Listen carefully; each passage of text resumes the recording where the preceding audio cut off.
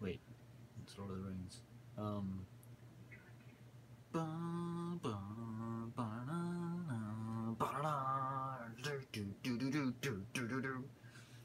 So I meant to try this on Sunday. It is now Wednesday. But yeah, Sunday because of Game of Thrones. I bought this blonde ale called the Iron Throne from brewery Omme Gang from Cooperstown, New York. It's a big one. It's a huge bottle. But yeah, Game of Thrones, I like it, and I like blondes. Not, you get it. But yeah, I wanted to try it out because just like little kids who see their favorite cartoon character on a package of macaroni and immediately want the macaroni, it doesn't really change. So stick one of my favorite shows on a bottle of beer, and I'm gonna buy the bottle of beer. It comes with a cork, which is exciting. Let's hope I don't break the light or the camera.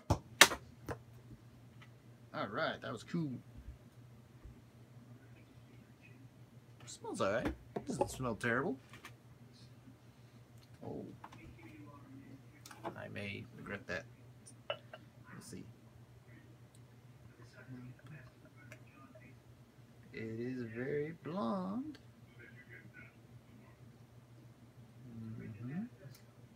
Yes, indeed. I even got a special glass just for this video.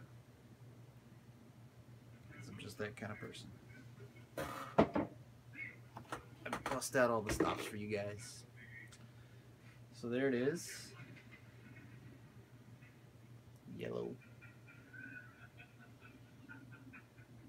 It smells like beer, which is good.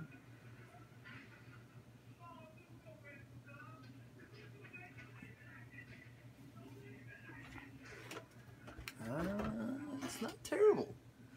I was a little concerned because I've had some beers that taste like Budweiser. And in case you're not aware, Budweiser is terrible beer. But it smells like Budweiser. Kind of almost tastes like it too. I mean, I can see some appeal in it, but I wouldn't regularly spend, what was this, like $10 on a bottle this big for beer that tastes like this. So, as an experiment, great, not bad.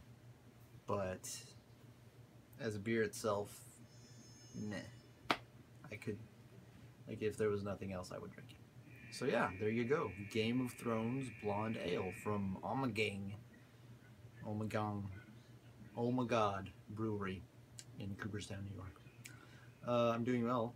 I don't make videos too often, and I'm sorry for that. But here I am now, drinking a new beer, just for you. Oh, and I got a watermelon beer, and I'll try that soon. So yeah, see ya.